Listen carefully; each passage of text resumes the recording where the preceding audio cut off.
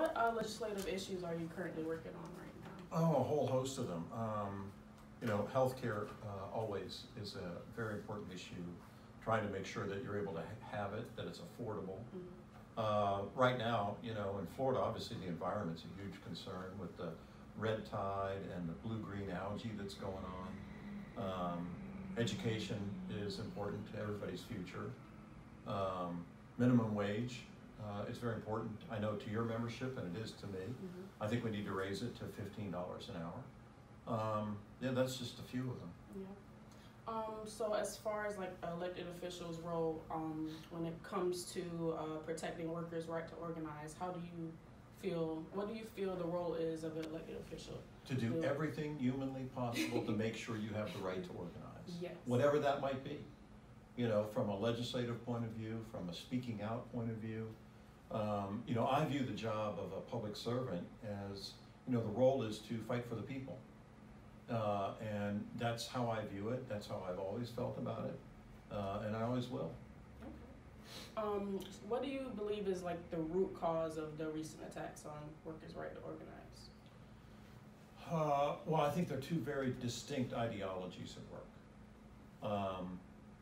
You know, as a Florida Democrat, I believe that the Democratic Party in our country really is a party that looks out for people first. And sadly, many in the leadership of the Republican Party take what seems to be a protect corporate America first point of view. So I think that's part of it. Why there's that distinction, I'm not sure.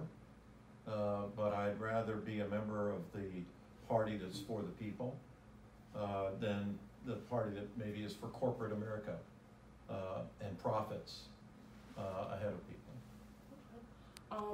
Most people would say now that our country is like really divided more than ever before. Yeah. Do you believe that? If so, like why? Politically, it's very divided. There's no question about that. And I think there's several reasons why. Number one, the makeup of Congress and how it's made up is determined largely by redistricting and how, you know, each of those legislative seats are drawn back in the states.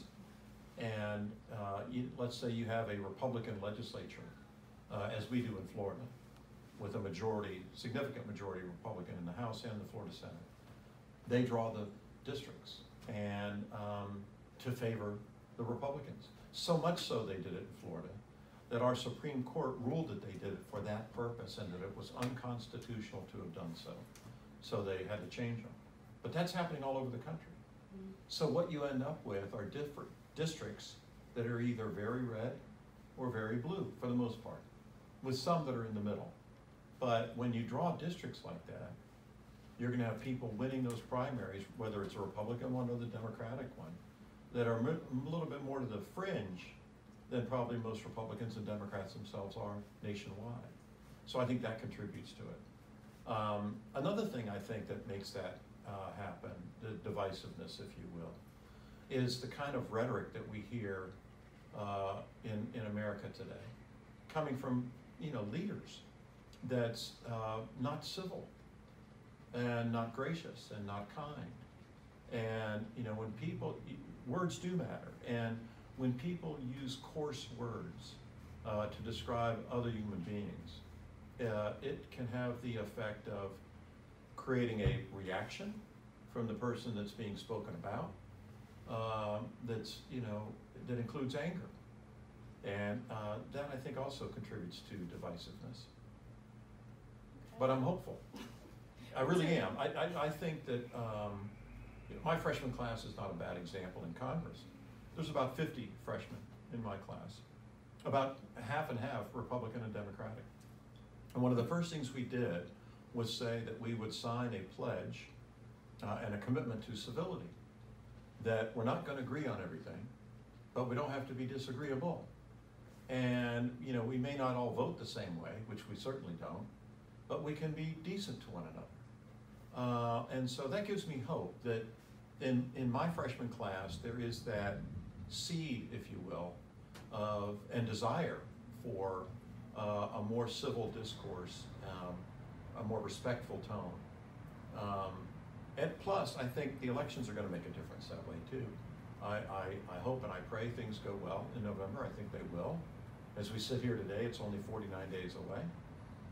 Elections matter, and they have consequences. And we certainly learned that 2 years ago. And I think people get it more than maybe ever. So I think we'll have a good result in November, and I think that will temper things again some more. Okay. What brings you the most joy about being a U.S. representative? Being able to help people. You know, I mean, it's wonderful to be a member of Congress, and let's say a veteran comes to you and they're having trouble getting their benefits, or a senior citizen is having a challenge being able to get their Social Security check in a timely way, or you know, somebody that is at work in a field somewhere in Florida feels they're being mistreated, and it's amazing how sometimes when a business or an agency gets a call from a congressional office, how all of a sudden things can get real better real fast. And that's very gratifying. Not that it should take that to make that happen, but if that's the role and we can help you know, people be treated better, that's a joyful moment. Nice to make good happen. Thank you so much for your time. It's my pleasure. Thank you. For meeting with us. And thank you for your work, and whatever you need, you let us know. Okay. I work for you, you pay me, and I'm grateful. All right? Thank you. Thank you very much.